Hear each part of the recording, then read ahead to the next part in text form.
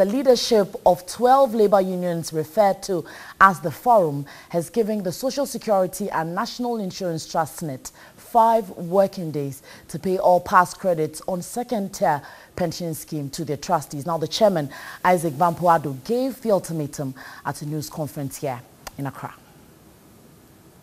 The Forum criticized SSNIT for not complying with the directive by the National Pensions Regulatory Authority.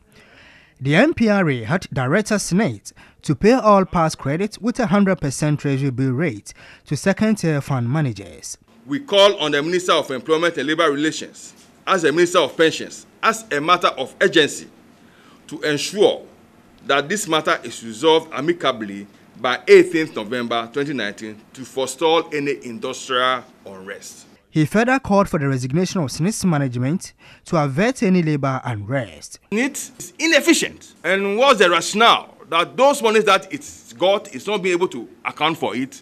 Why should more money be added to it? So ask our employer to stop the transfer of monies to SSNIT, because they are not being able to manage it properly. It's not being invested properly, and our workers are getting kofi pension. So why should it go on? 2 members said the group will not back down on its position until the past credits are paid. They have no cause to say that they cannot implement the directives of the regulator. I think it's a straightforward issue, and SSNIT has to comply, because we are talking about pensions of workers, and we cannot joke with pensions.